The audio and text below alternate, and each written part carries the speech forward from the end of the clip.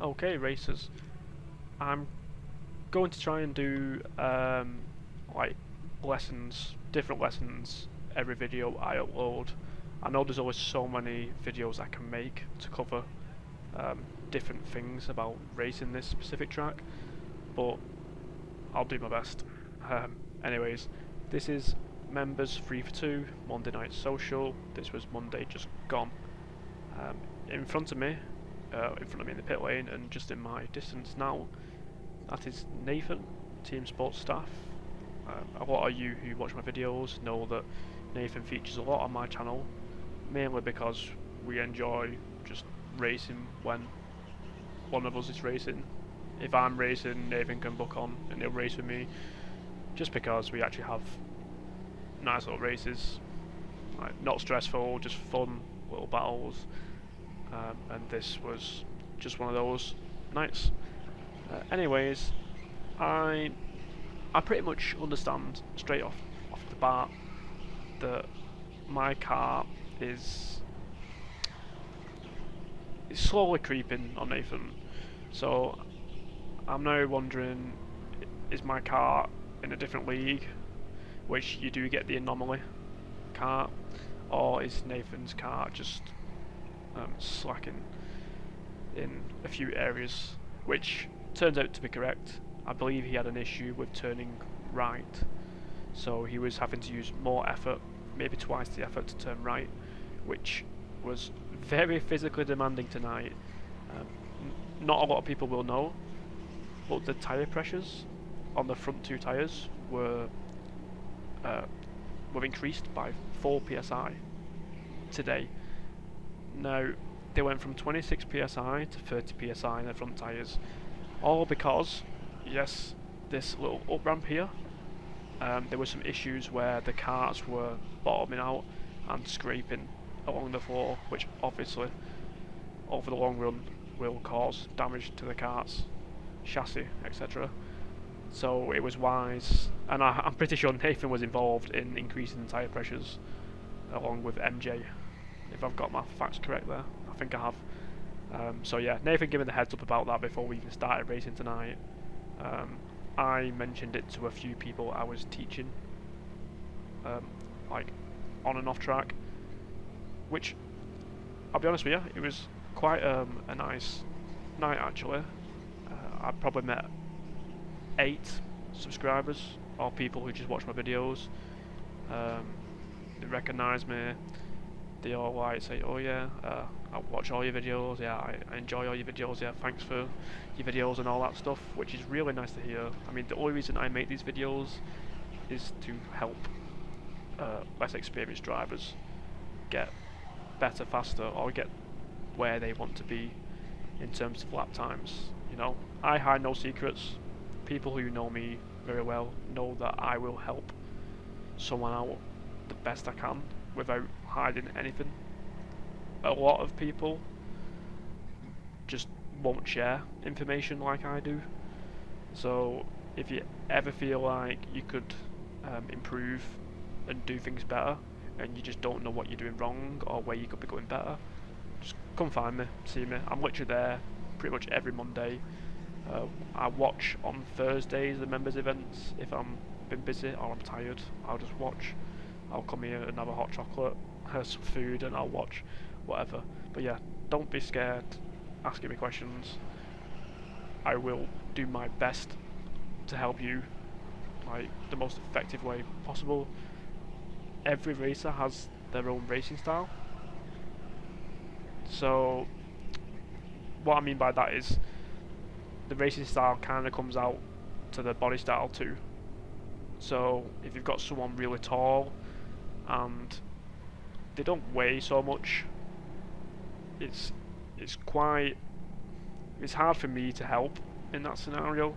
I do my best because I am a lightweight and I'm only like 5'8.5", so I'm like 174 centimeters or something, which is a pretty good height for Formula 1 even, never mind go-karting. And I weigh like 64 kg with all my equipment on. Again, I'm pretty sure that's the exact same weight as Sebastian Vettel. So apparently I was built for racing go-karts and Formula 1. I've just never made it to Formula 1, clearly. Jokes, I never wanted to be there anyway. I do like the sport, but I actually started go-karting when I turned 17. So I got my driving licence, and once I got my driver's licence, I started coming karting quite regularly, and now this is my 8th year driving.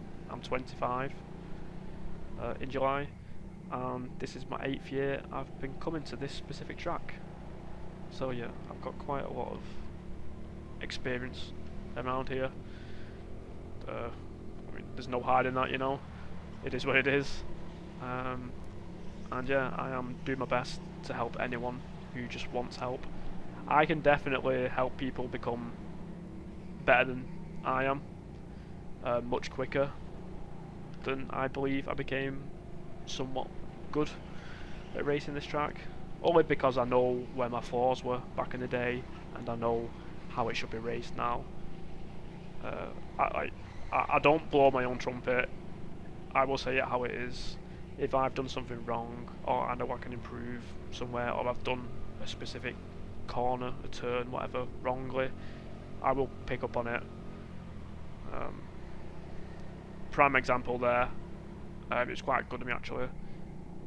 I oversteered, and then I corrected it by twitching my steering wheel, and you can see that my car just sailed through the apex nicely. Just because my brain's always alert when I'm racing. It's hard to explain, but you get used to it. Anyways, so the point of this video is I'm getting a lot of comments lately, like Brad. I'm getting 1 minute 2s, 1 minute 1s, 1 minutes. I just can't get into the 59s, and I would say the main reason people are stuck in them sort of times is just because they're not using the tyre walls to the best of their capabilities. So what I mean by this is, so let's start the fresh lap. Here's my fresh lap, yeah? So I touched that apex, yeah? And I'm a few inches off that apex. A few inches off that one. Great, a few inches off that tyre wall, a few inches off that tyre wall, a few inches off that tyre wall. Now, let's say there's 15 major corners, that being one, this being one, underneath this bridge, and then the rest. Every sudden turn is a major corner, what I would call it, like this for example. Now, if you was getting a few inches away from 15 of the major tyre walls, let's say 4 inches max. Let's times, so 15 by 4, yeah? So that's 60 inches. Now, if you spread 60 inches, like in your arms, for example, I mean, I'm not sure how tall I am in inches, I don't measure myself in height by that way, but it's not that much. Now, if you used to think of it this way, if I was to miss all these apexes by a good foot and a half, 2 foot even, because I do see it, and people who are going slower than 1 minute 1, they are definitely not hitting the apexes as efficiently as they can be. So you got 60 inches if you hit every apex flush, or if you're missing it by a good foot and a half, 2 foot, let's times 15. Let's just times 15 by a foot. So that's 15 foot, yeah? 15 foot is quite some distance if you used to count it in the time world of racing motorsports. Compare 15 foot in distance to 60 inches in distance. Big difference, yeah? Probably a good half a second. But like, a foot's being generous. I've seen people missing apexes by 2 foot. So what if we say they've missed it by 2 foot? Well, that's 15. That's 15 times 2 foot, and that's only the major corners. I'm not even including hugging tyre walls at this point. So now we're talking 30 foot. There's 30 foot of track distance that you have made. So you have kind of made the track longer than it needs to be, and that the time for that distance, obviously it's going to like increase your lap times. It's not going to decrease your lap times, it's going to increase them, which is why it is really important if you could do what I'm doing, and that's hugging tyre walls. Like, this is the perfect example. I hug that one, I move to this one, and now I hug this one. I hug that one, I move straight over into my braking line, I go across to this tyre wall kind of, and now I snoop in. I hit this apex, flush. This one, I clip a tiny bit, doesn't matter. I clip these ones sometimes, but you can see how close my frame is on the go-kart. It all adds up. Like, I mean, in this case, it minimises your lap times. Yeah. Just sit here and just watch how close I am to every tyre wall. This is the key lesson to this video, because if you can just marginally clip the tyre walls instead of going too wide or whatever, you're going to see your best lap time drop so, like, massively. I think the key part to getting 59s is doing this. If you're not doing what I'm doing right now, you're not getting 59s. I'm sorry, but I'll just be blunt about it. That is the primary reason you are not getting 59s. So take this as like a major lesson. Always do your best to decrease the distance of the lap. So the track, I should say.